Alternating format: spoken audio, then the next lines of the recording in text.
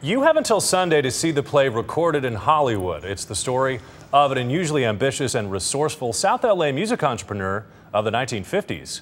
We spoke to the director and also the family of John Dolphin of Dolphins of Hollywood.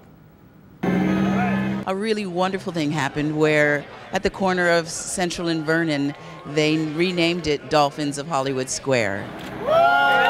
And to be here in 2016 and for him and his business and what he did and what he stood for is finally recognized is a momentous day. The sky is the limit. John Dolphin will be the biggest name in music the world will ever see. Evening, folks, y'all look great. Tonight is historic. It's the Hollywood opening for Recorded in Hollywood, which is an original musical that is about the story of John Dolphin.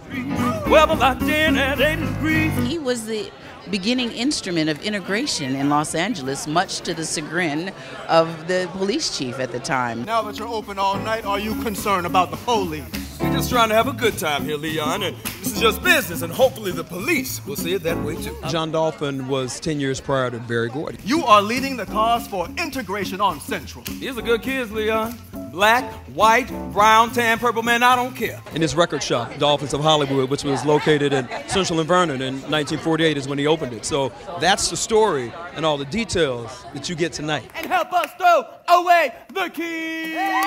Artists from all over the country would come to be a participant in his shop. He would play their records on the air. Kids would come, they would dance all night. And this party never ends, so throw away the keys. He went to jail many times. They shut down his shop several times. I've made my mistakes, and I'll carry those with me for the rest of my life.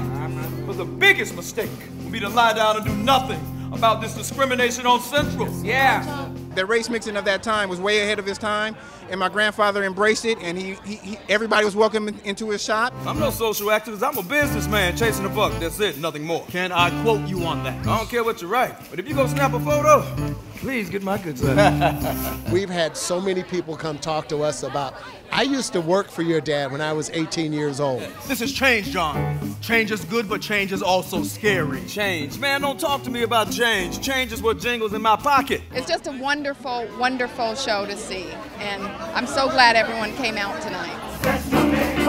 Never want to be another face to cry. I don't want to spoil it for you. I need you to show up and see it. Okay.